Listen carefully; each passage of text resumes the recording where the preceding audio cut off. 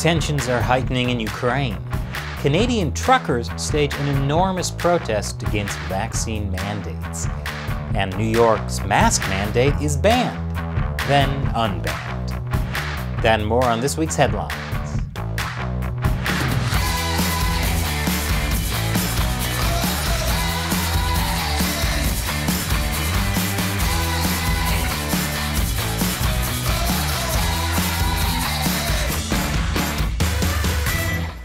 Welcome to America Uncovered. I'm Chris Chappell.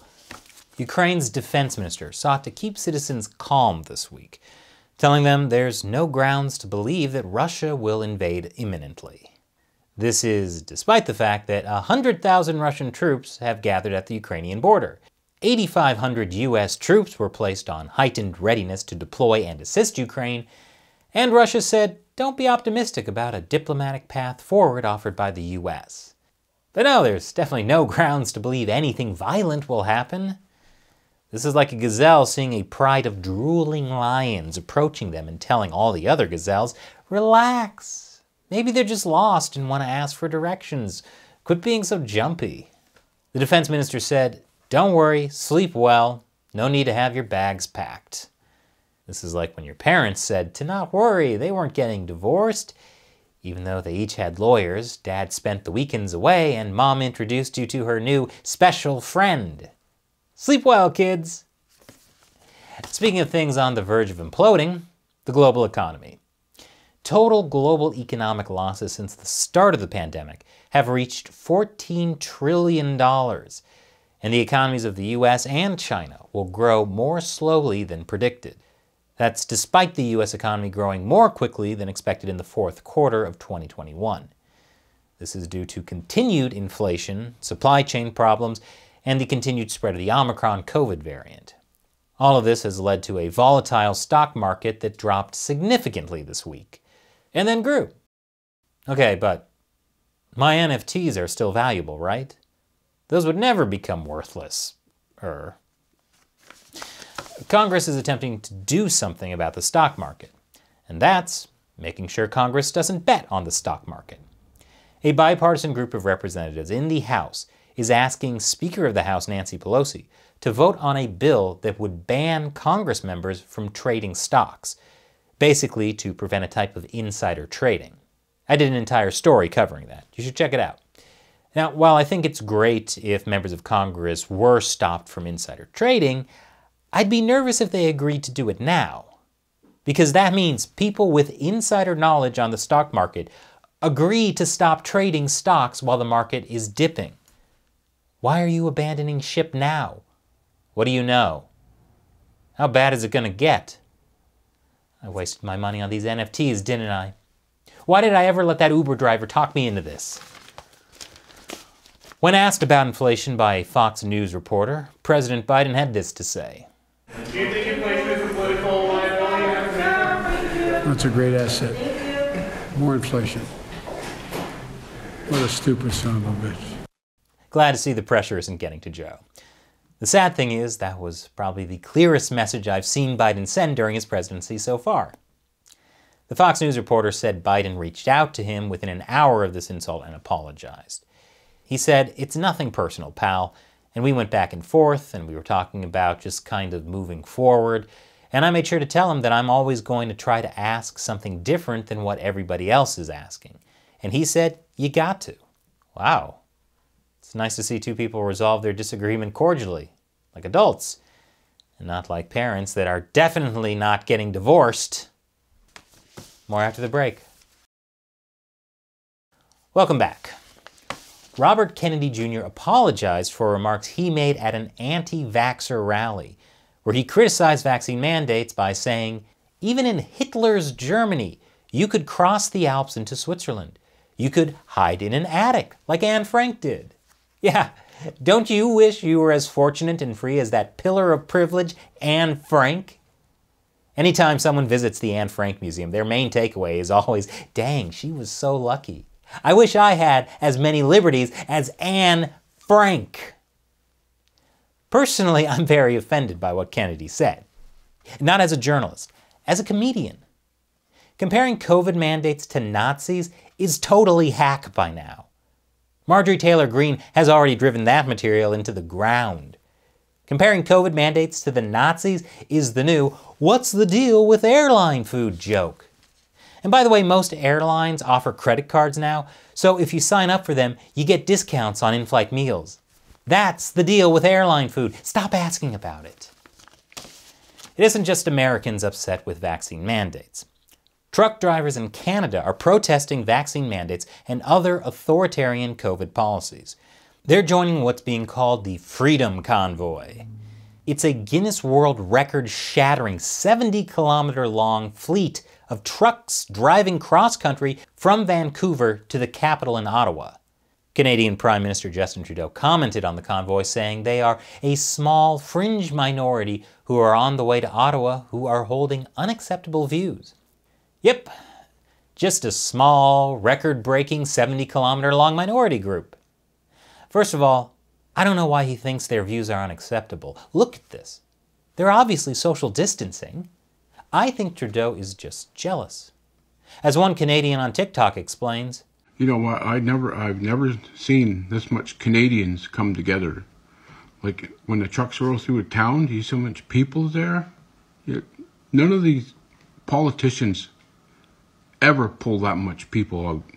It's a shame Trudeau considers them a minority group, because that means he's going to dress up like them at his next costume party. How long will this convoy last? Until they drive across all of Canada, or until Robert Kennedy Jr.'s demands are met and they're all as free as Anne Frank. And after the break, Supreme Court Justice Stephen Breyer is retiring. Welcome back. Liberal Supreme Court Justice Stephen Breyer will be retiring, giving President Biden his first chance to appoint a Supreme Court justice. Unless, of course, Mitch McConnell says we can't elect a new judge to the Supreme Court when the next presidential election is only 33 months away. That guy's a real bench blocker. White House Press Secretary Jen Psaki said Biden intends to fulfill a campaign promise in regards to the Supreme Court.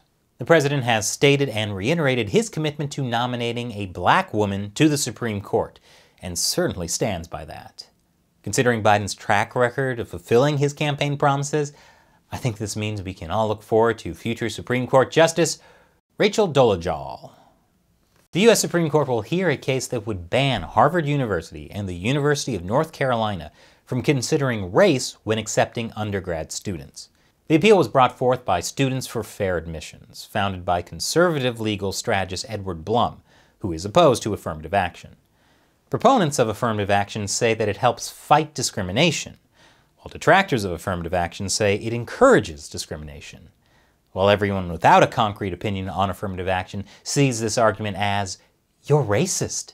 No, you're the racist. The president of Harvard University said, "Considering race as one factor among many in admissions decisions produces a more diverse student body which strengthens the learning environment for all." Some say banning affirmative action could hurt minority students hoping to be accepted into a prestigious college. However, Students for Fair Admissions filed this lawsuit on behalf of Asian Americans, who are a minority group they say have been hurt by affirmative action. They allege Asian American acceptance to Harvard has been kept at an artificially low rate, despite Asians' high grades and test scores, to give more spots to other minorities. So the situation isn't as black and white as it seems. It's complicated and nuanced. But at least there's one thing we can all agree on. No matter someone's race, ethnicity, gender, or sexual orientation, everyone deserves the same opportunity to be financially crippled by student loan debt for the rest of their life. Speaking of court cases, a New York judge blocked the state's mask mandate. They ruled it was enacted illegally since it didn't have the approval of state lawmakers, and is therefore void and unenforceable. The Attorney General of New York immediately filed an appeal, and a judge in the state's Supreme Court blocked the ruling by the judge in the lower court. So for now, the mask mandate is back in effect. However, not everyone thinks fighting to keep these mandates is a good idea.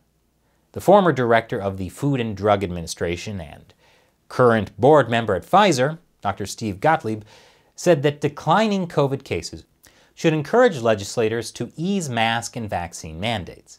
I think certainly on the East Coast, where you see cases declining dramatically, we need to be willing to lean in and do that very soon.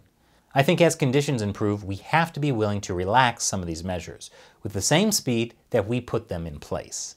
The mask mandate was deemed unenforceable by one judge, and a board member at a company that makes COVID vaccines says mandates should be lifted. So of course, the New York Education Department announced they would still enforce the mask mandate even before the mandate was reinstated.